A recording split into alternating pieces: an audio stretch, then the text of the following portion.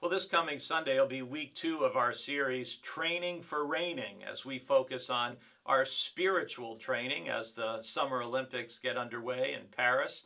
And last Sunday, Nathan preached from Hebrews about running the race of faith and how it's a relay race, and we need to be able to pass the baton on to the next generation and those who are coming after us.